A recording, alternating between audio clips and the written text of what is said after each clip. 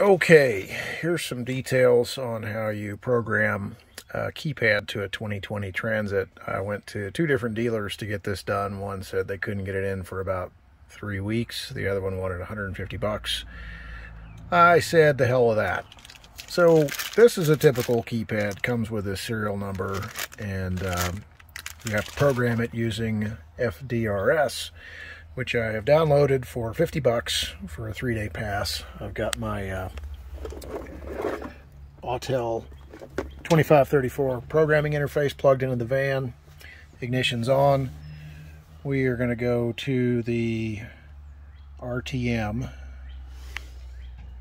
radio transceiver module, and the function we're going to do is remote keyless entry keypad code programming. So first time I ran this, I had to download the function. The second time it's already there. So let's do program transmitter key code to vehicle.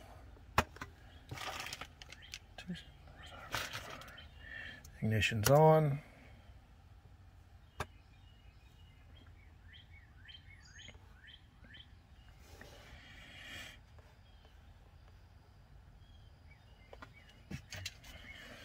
Okay, enter the serial number, 274595. This is just the 6-digit serial number, not the big 48-digit hexadecimal code.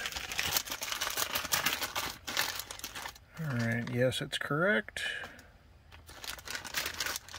Now it's going to tell me to press 7890 at the same time. Press OK when ready. And it seems to like that. So we hit OK. Turn the key off. Hit OK.